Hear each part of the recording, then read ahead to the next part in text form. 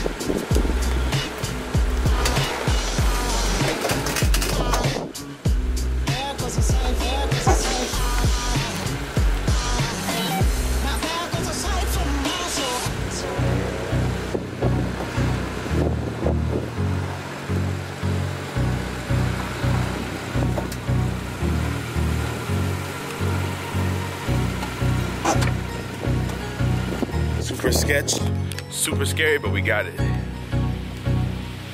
right, cool. On to the next step. I'm basically going to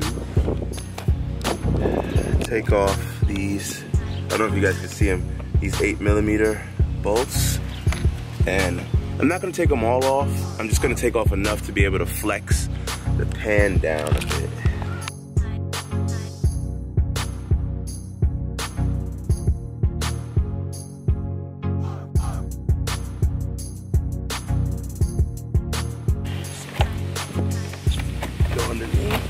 Push a bit. Bring it down.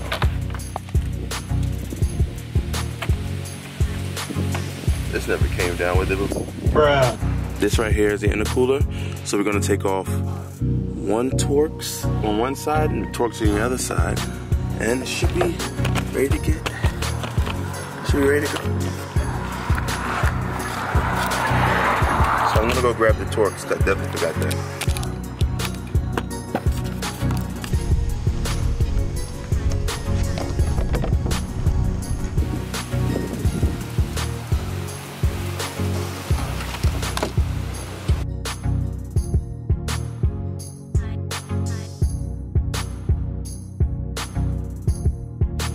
By the way, guys, this is a T25.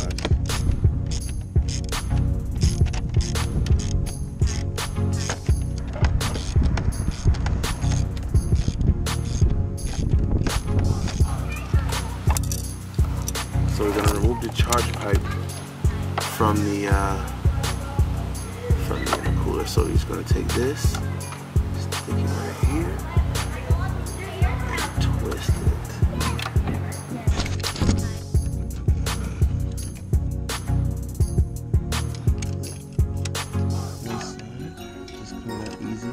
This side I already upgraded to VRSF, so there's no stupid retainer clip. So this side is off. Now this is the stock side. This is the turbo to intercooler, and this has the infamous black retaining clip on it. Let me set the light up.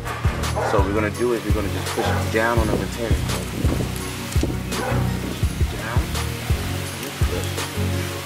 Gotta get right.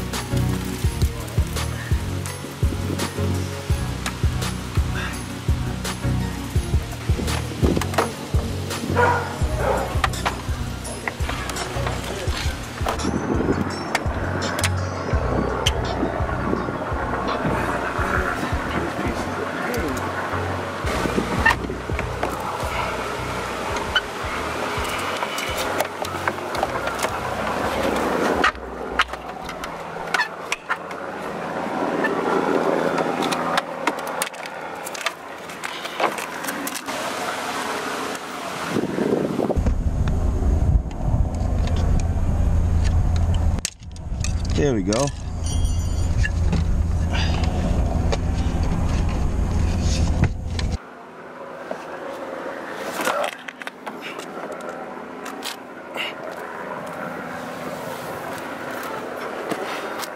Oh, boys and girls. Oh, the stock intercooler. Here we are, guys. The intercooler's out. Took a lot. Didn't take much.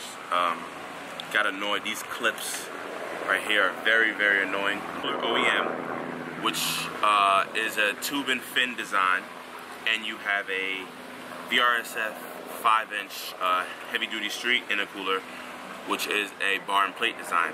Once again, shout out to Dream Chaser. Now he has a 50 GT. It's beautiful. I seen it the other day. White, beautiful. Before he had F32, and I picked this up off of him for a discounted price. Thank you, man. Thank you a lot. The install commences now.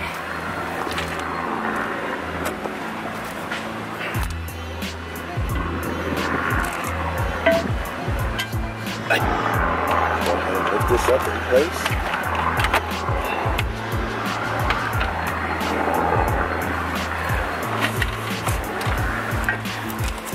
If you have friends, definitely call them, because this will go a lot easier with them involved.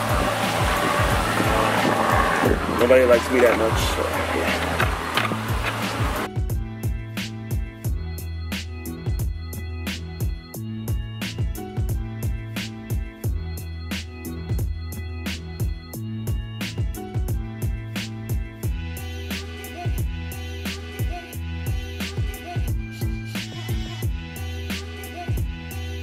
What's up, guys? This is the next day. Intercooler installed down there in the grill. Come, let's take a look at this. You look in the bottom right here, you can see I mounted the VRSF intercooler. Fitment is perfect. I'll get back to you guys on the boost leaks. I don't know. It feels like it takes a little longer to build the boost.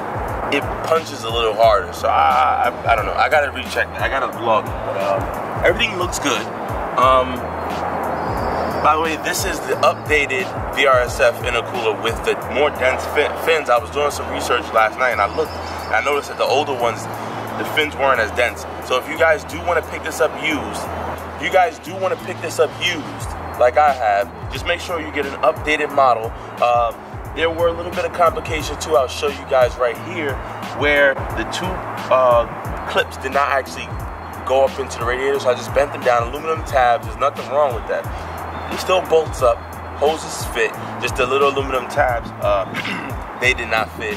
VRSF said that it was a manufacturing error or whatever the case is, and they've since updated that.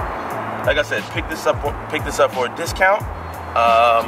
Go ahead and follow my boy Dream Chaser on Instagram. He has a white 5.0 now, GT Mustang, pretty nice. And yeah, that's pretty much it. We get up. So I don't know if you guys noticed, one of the main reasons that I got this, I did this intercooler was for heat soak, to manage heat soak and to get better airflow. Less heat soak, better airflow means consistent boost. All right, and if any of you guys know anything about life, consistency is key. It's pretty heavy getting it in there, so definitely like either use your arm and then screw, or use one of your friends if they're available. Yeah, so after I had this in there, I was gonna paint it like a black, but what I'm gonna do is I'm gonna leave it that color. It gives me like a little tunerish vibe, and I'm going to remove these in the near future and get them painted gloss black along with the lip. I think that's gonna be the move for that. Yeah, I'm just gonna do all gloss black out here, and we're gonna do something with the headlights, so stay tuned for that one too. Your boy gonna do a DIY on these, something on these headlights. So we're gonna get a little funky, all right? Yeah, but that should be about it. There anything else I need to talk to you guys about? I don't think so. About the intercooler, mic from slow speed.